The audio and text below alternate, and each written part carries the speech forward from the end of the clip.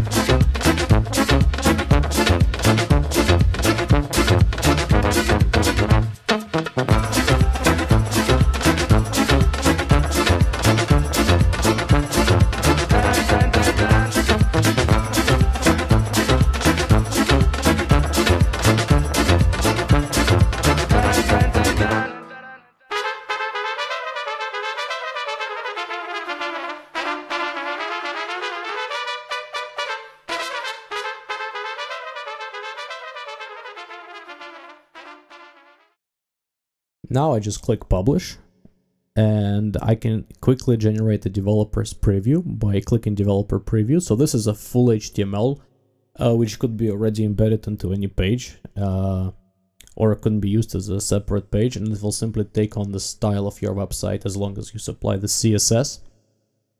But I would want to have it inside of meme. So what I'm going to do is I'll just check that I have my host edit as meme. And I will go into the book, I will select publish, and I will copy the embed script. Then I will go over to my code, I will delete all of the static HTML and just put in the new JavaScript, which will replace all of my HTML. And now I will simply go to the site and check out my terms of service, right? And as you can see, the terms of service are generated, but it's a little bit too narrow, so I just need to kind of adjust the viewport width. So I'll just adjust it right here in the modifier, and I also want to display the date when the file was last modified, because it's a terms of service. So I paste it in, I refresh, and that's it. It's updated. And but as you can see, there is something wrong with the page. and that's the fact that the footer is actually now at the top of the page. And the reason for that is that Docsie always attaches itself to the lowest component of the page, unless you provide it with a special HTML tag called DDS root. So I'll just copy paste that in, and I'll put the JavaScript inside of the data DDS root like this, and that's it. So the page has actually been updated now. So if you take a look, the footer is gone. Footer is at the bottom of the page as it's supposed to be, and the page is properly formatted. Now, if I need to make any changes to my terms of service or privacy policy, I just go into Docsie and I edit them, and I don't need to touch HTML ever again. And let's say I want to add a picture or something, and I just go away, copy paste the picture URL, whatever it is, and that's it. And then go back to my site, and the picture is already there, and it's already been reflected on my portal. And you can actually go to Metrics.im site right now, and it's there.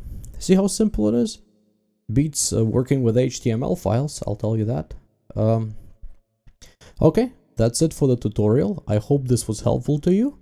And start using Docsie now. It's really awesome, and it makes managing content across multiple pages extremely easy. Good luck!